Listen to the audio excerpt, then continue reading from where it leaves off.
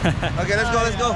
So Karfoo is on his one wheel, Felix is on his unicycle, I'm on the X1 Pro, and Khairul is on the Onewow direct drive. Let's go. Okay, bro.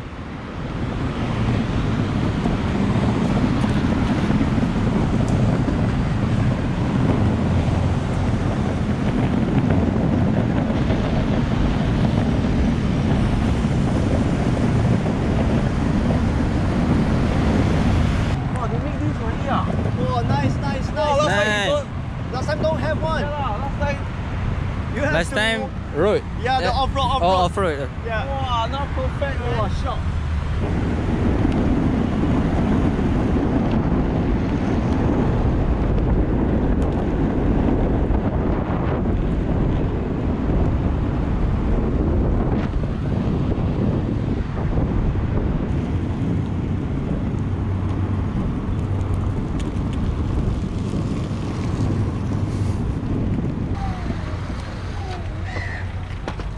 And then here? Yeah. Oh. The Pathfinder lead the way. Felix call you Pathfinder. That's your new nickname. Yeah. Yeah. It's quite big, 120 mm. Oh shit. I never heard of this size before. Yeah. I thought 107 is the biggest one. They give 120 and 100. 105. The street wheels is 105. This is like hybrid wheels, 120 mm.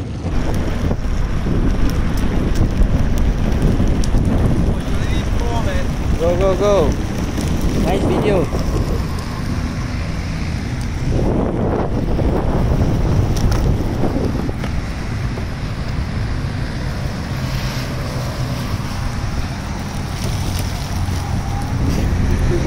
You look sleepy.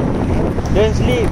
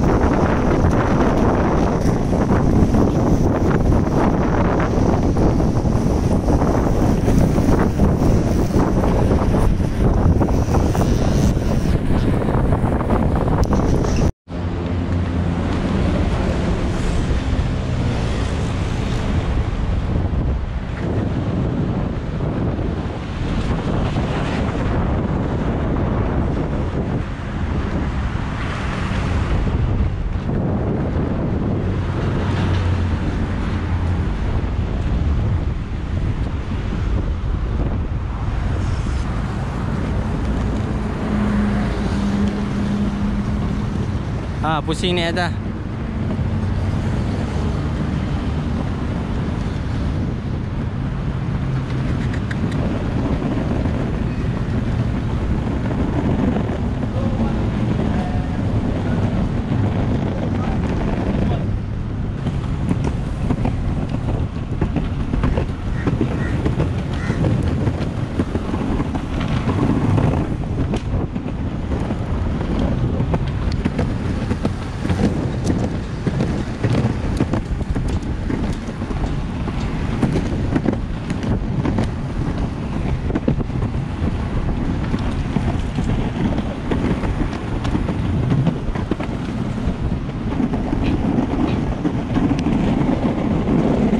Queens Bay Mall, Penang.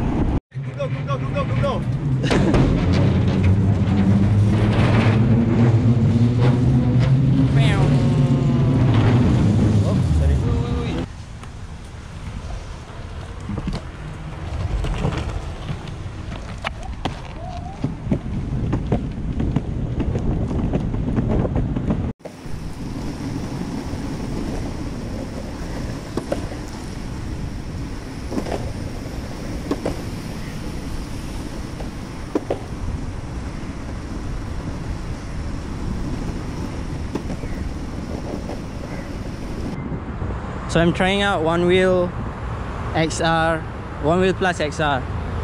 I swapped with my friend. He's using my electric skateboard and I'm riding his Onewheel. It is like an electric skateboard, but you feel like you're floating. So that's him riding my Onewow electric skateboard, and I'm riding his one. Yeah, getting used to it. Whoa, a lot of fun too. You just have to get used to it. Should be good. Whoa, careful when hitting bumps and cracks. It throw you off balance, because this thing is it's all about balance. Electric skateboard is kind of like balance, and you just roll because the board is already balanced itself. But with the Onewheel, the board itself is not balanced. You have to teach it to balance. You have to balance it your own. So I'm trying to go down this grass path here. Whoa, nice. So with this thing you can go off-road and you can go anywhere.